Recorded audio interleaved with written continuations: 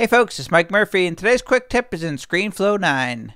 In this tutorial, I'm going to show you how to apply style presets to multiple clips on your timeline.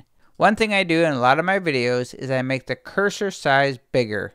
It is easier for viewers to be able to follow the cursor when I'm talking about things on the screen if the cursor is bigger. To change the size of the cursor, I'm going to select the video clip on the timeline.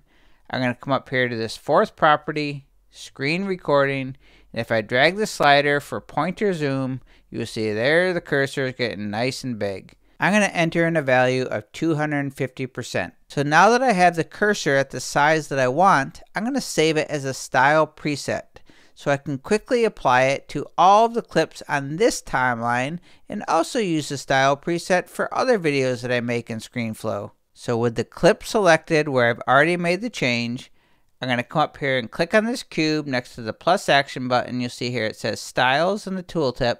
I'm going to click on this little plus symbol here. I'll click the plus symbol again. Now I can give it a name. I'm just going to call it cursor underscore 250 so I know that's the size of it. To apply a style preset on multiple clips in the Screenflow timeline, you can just select the clips that you want to add the style preset to. In this case, I want to make the cursor bigger on all of the clips, so I'm just going to drag over all the video clips on this timeline. I am in screen recording. I'm going to click on the cube for styles, and then I want this one here, cursor 250, so I'm just going to click on it, and with just that one click of the style preset, now the cursor is big throughout the entire video.